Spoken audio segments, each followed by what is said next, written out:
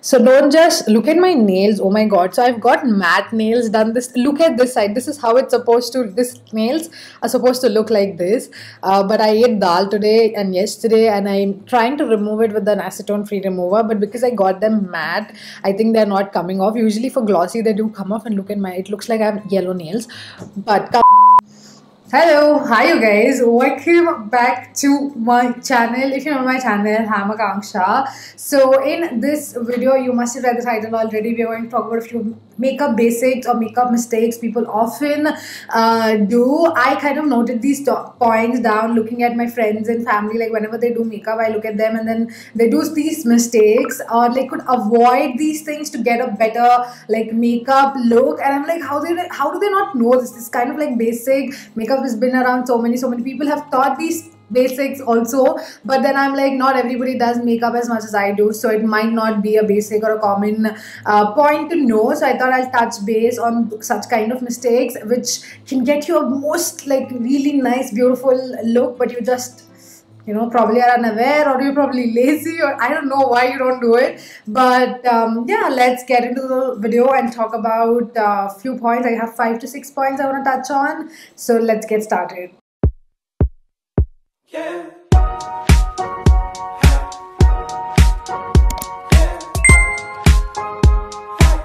Okay, now the first point, or like basically before I get into the points and you look at the points and like, Akanksha, like these are too basic, like come on, everybody knows them at this point. But trust me, like there are few people who don't know, and this is the video for them. If you know these already, then you're a pro as well. So do like spare with me. I don't know what else to say. So the first point is less is more, you guys. Now when I say less is more, I'm not talking in terms of full glam, extreme glam.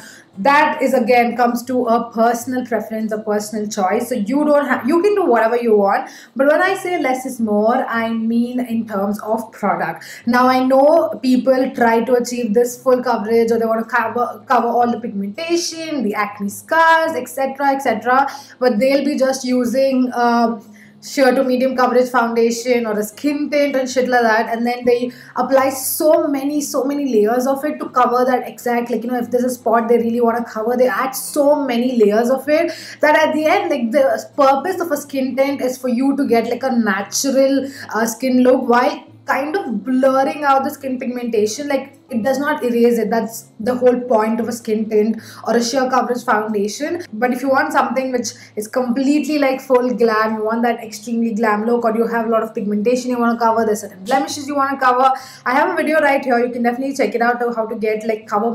I had bad acne phase and I did that, so I have a video on that. But other than that, if you do want like a full glam face where everything looks really nice and flawless, then definitely go for a medium to full coverage foundation where you use little bit of product but get more coverage. So I hope you get my point. Like using a lot of product, even if it's a skin tint, might give you a heavy cakey look. Layering products on and on and on and on, it just does not give you a beautiful look. It just gets too clumpy, too cakey. So less is more in this way, that if you want something full coverage, then take a full coverage, add a little bit of product and get it covered, rather than using a sheer one, adding 100 layers and it's still not being covered. So that is my first point.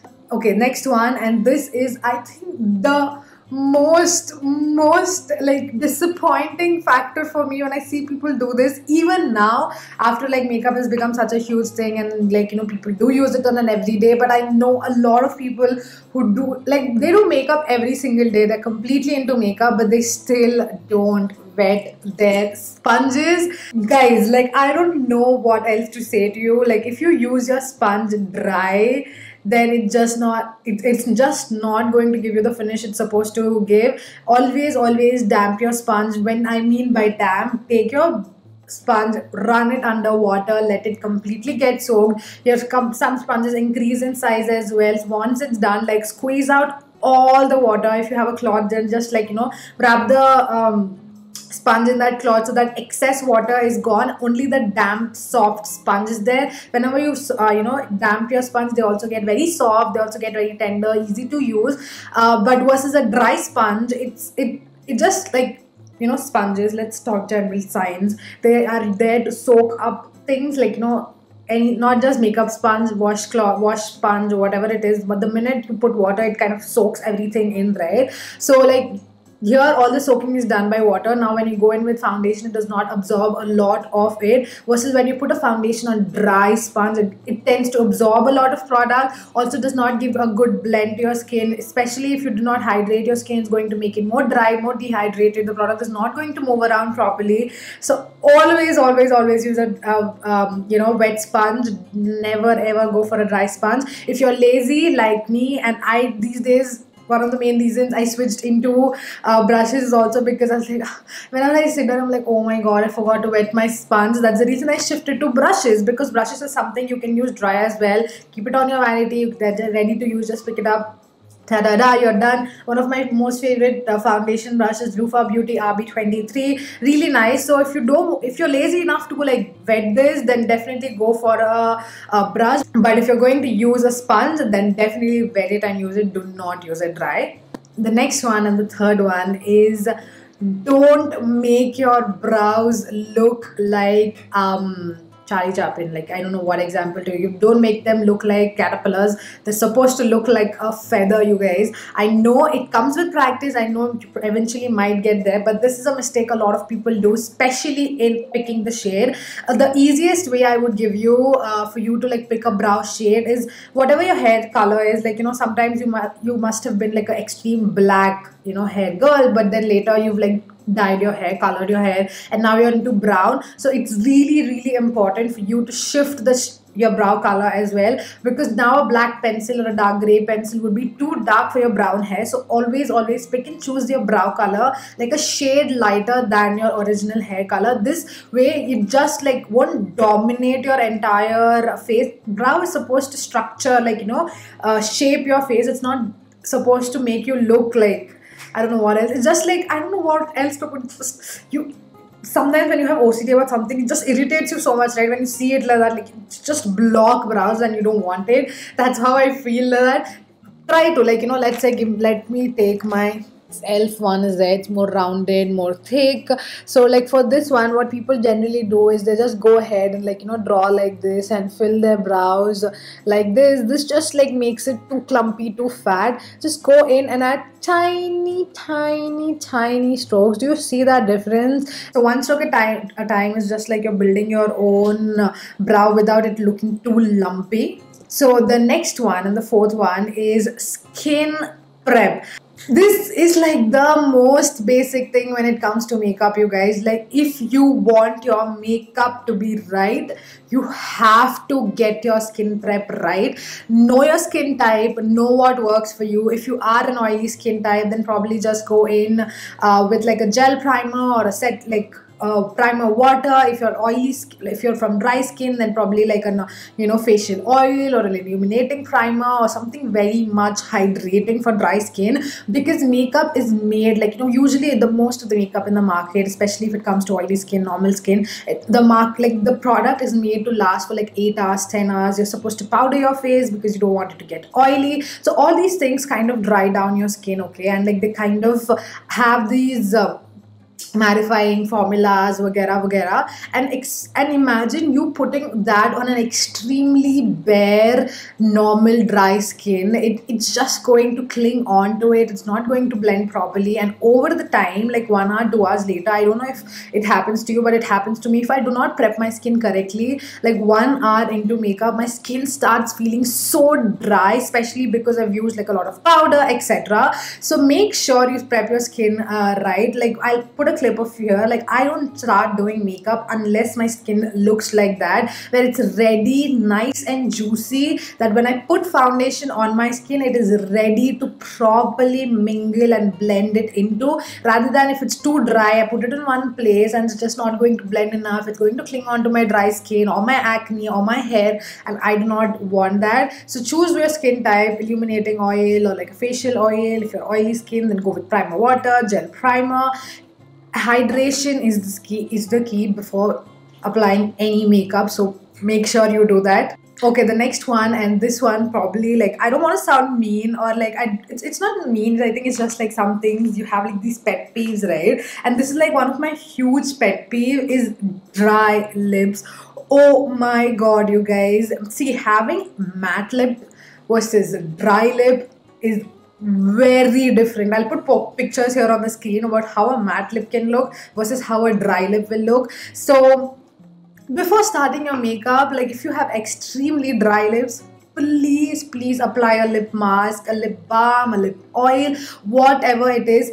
Having dry lips on a beautifully done makeup base is literally like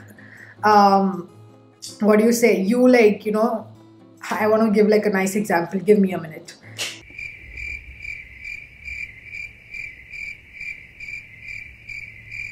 It's like you eating momos without mayo, or like having pav bhaji without pav. I don't know. I have this point in this list because, like, even if you don't know anything for your face, no foundation, no concealer, nothing, but just a mascara and lipstick can make a huge difference in your everyday routine. And but if you have like dry, flaky lips, and on top of it, if you're using like a matte liquid lipstick or a matte lip, it just is not like a good thing to look at. Your lips are also asking and dying for help. They need that nourishment. They need you know, like care. But if you apply especially liquid lipstick or a drying formula on already dry lips, your lips are just screaming for help. So like, you know, for me at this point, my lips are kind of dry as well because of the season change, etc. So what I did before applying makeup is I applied like a nice thick layer of lip balm until I completed my entire base. So it takes me half an hour, and then once I'm done with my base, I wiped off the lip balm. Then I applied like a bullet. So this is the reason I prefer bullet lipstick a lot as well. So today I've applied the plum lipsticks.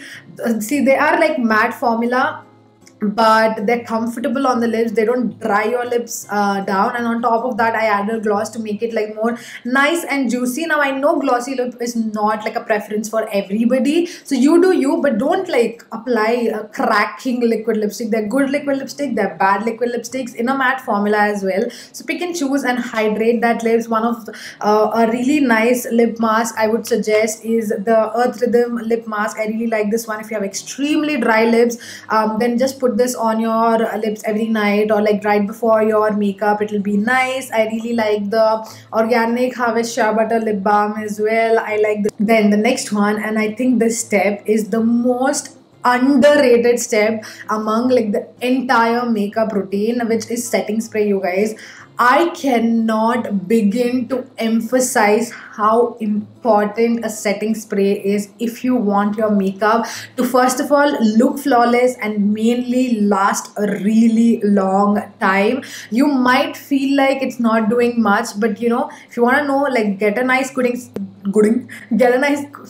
a nice setting spray, apply it on one side, then apply nothing on this side, and you will see the difference so evidently, especially for somebody who sweats a lot, or you know, like, you know, touches something, like, everything. Like, there's so many things a setting spray can prevent and makes your makeup last for so long. If you're like, you know, my makeup still lasts a really long time, setting spray just, I feel, melts all the makeup together. It's like kind of the last step for a reason. The powders you have applied, the creams you've applied, like everything just melts into the skin and becomes like this beautiful concussion.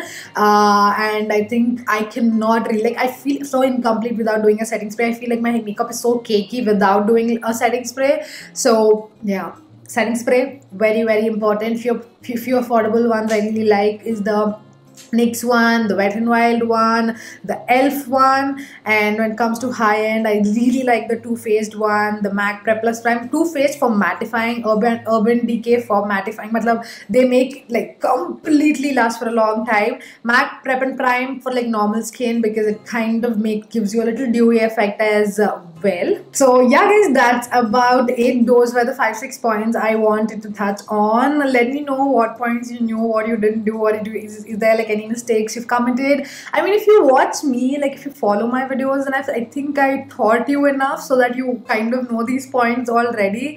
But if you didn't, then you know, welcome to my channel. We learn a lot here. I hope at least I teach you good stuff. And yeah, that's about it for this video. I hope it was useful. And So this video shout out goes to Monica Kondapalli. Thank you, Monica, for always loving and supporting. It absolutely means the world to me. You have no idea. If you want to be part of next video shout out, then all you have to do is comment below and use the hashtag AKS and you can be a part. And yeah, I will see you in my next video. Meanwhile, like, share and subscribe if you like what I do here. I will see you in my next video. Bye.